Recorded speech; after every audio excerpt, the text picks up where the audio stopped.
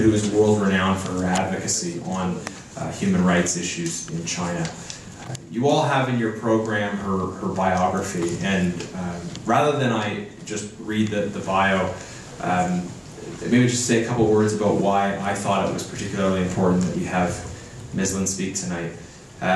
Many of us who are here, who grew up here, who have families here, not that we don't sacrifice in the context of the advocacy we do for human rights, but it's relatively easy for us to stand up and talk about these issues. And sometimes we get acknowledged and appreciated for the advocacy that we do. But there are people around the world, and there are people here in this country who pay a great price for the advocacy that they do, who stand up and who count the cost and pay it anyways. Ms. Lin grew up in China. She has family in China that are targeted by the Chinese government because of her advocacy. She is not able to travel to the country of her birth because of her advocacy. And yet she courageously speaks out over and over again about these issues of religious freedom and abuse of human rights. And because of her involvement in Miss World Canada, she's got a platform to raise these issues. And it's striking how terrified the Chinese government is of her, and it speaks to her effectiveness at getting her message out. So with that, I'm very pleased to welcome Anastasia Lin to share with us.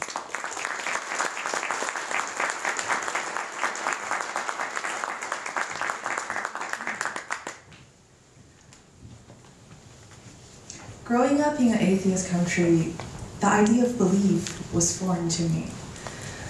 China's 5,000 years of divine culture that respect human dignity and kindness had been reduced to political slogans in the past few decades.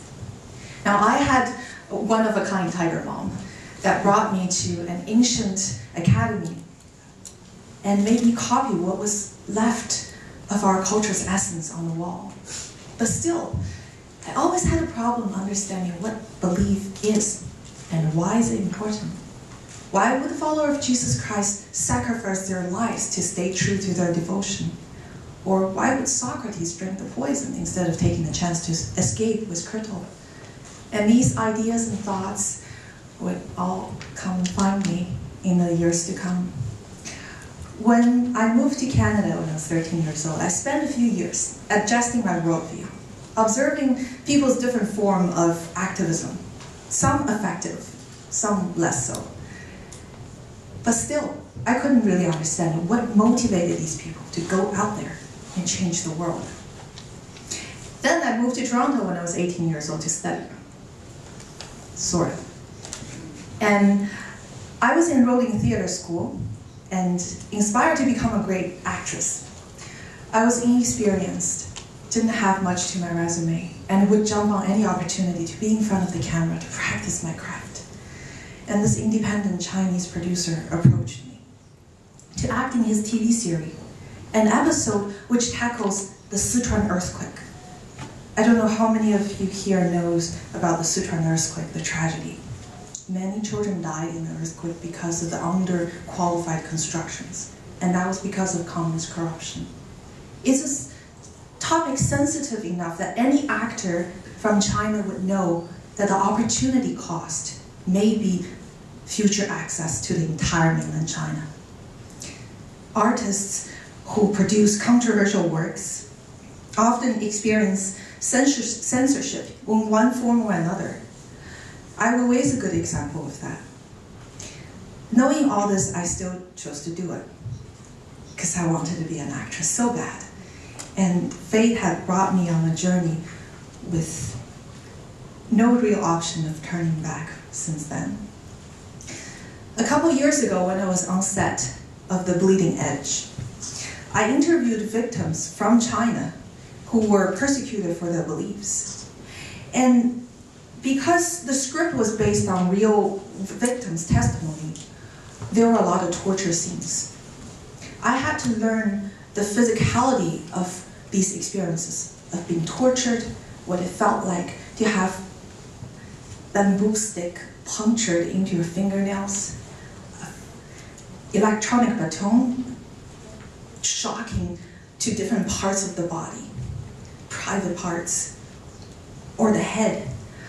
I had to learn what it feels like to have 20 different kinds of electronic baton shocking you at the same time for hours, man. So I spoke to a lot of these victims that our director Liang Li brought to set to help me. And among them were the sisters Jin Tian and Jin Cai. So all four of their family members were persecuted because they practiced Falun Gong. And both of the sisters were sentenced 13 years in prison. They've gone on hunger strike, like many other political prisoners in China, to protest their persecution. And with the longest, Jin Tian has been on hunger strike for 50 days. Because they were sisters, the police forced them to watch each other being force-fed. It means having a thick plastic tube sticking from the nostril all the way down to your stomach. And if they inserted it in the wrong place, into their lungs, they die instantly. Both of them were persecuted to the verge of losing their lives, and fearing responsibility for their lives, the police released them on medical parole.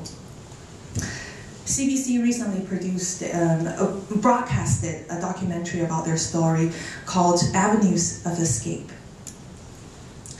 Jin Cai told me what it felt like to have the electronic baton being shot to the head. It feels like a truck crushing into one's skull. But I wondered what made her, what got her through all that. All these torture were made to aim for transformation. It is a psychological reprogramming that is aimed to make one renounce one's belief. Christians been through this. Falun Gong practitioners been through this. And with the cultural genocide going on in Tibet and Uyghur, I don't know how many more people have gone through this.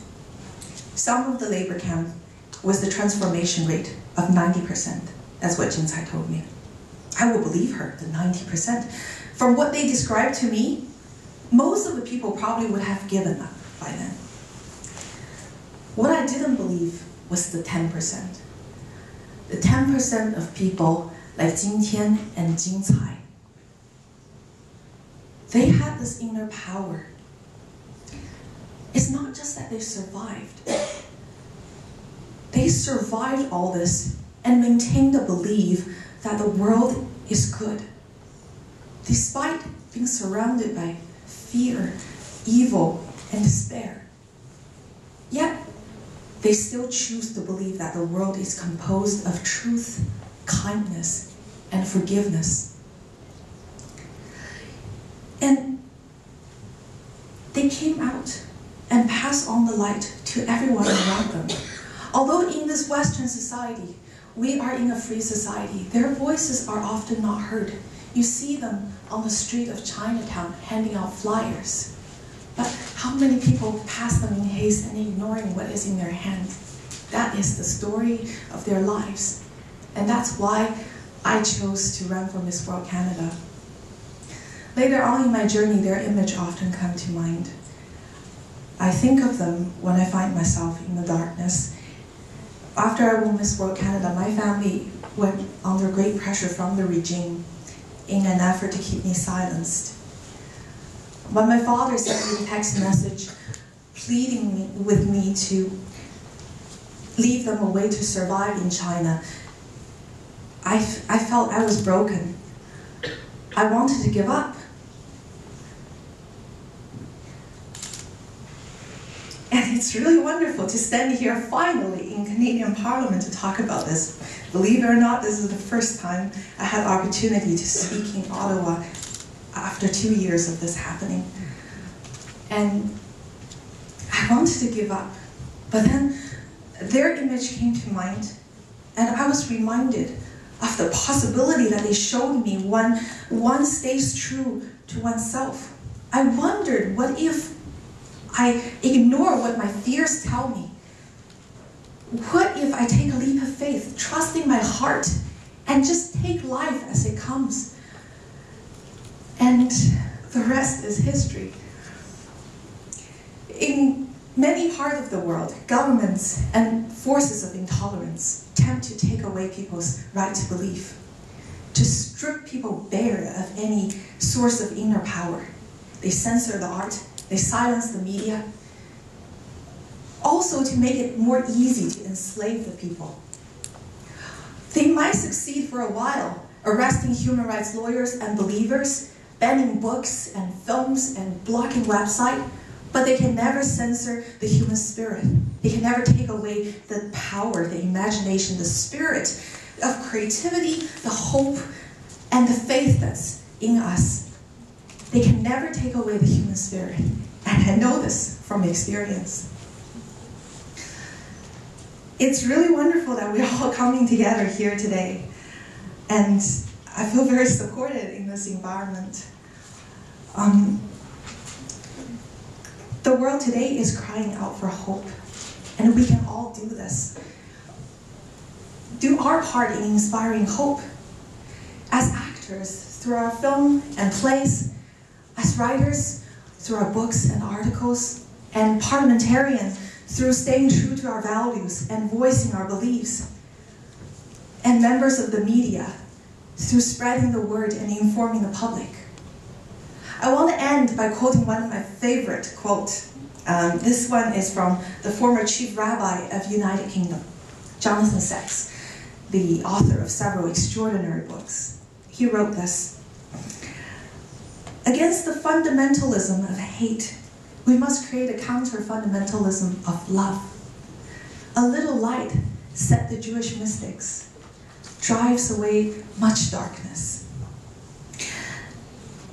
And when light is joined to light, mine to yours and yours to others, the dance of flames, each so small, yet together so intricately beautiful. It shows that world, that hope is not an illusion, and that evil, injustice, cruelty, and oppression do not have the final word. I'm sorry I'm getting emotional, but this is my first opportunity to speak in Ottawa, and I'm feeling it deeply in my soul right now. Thank you very much.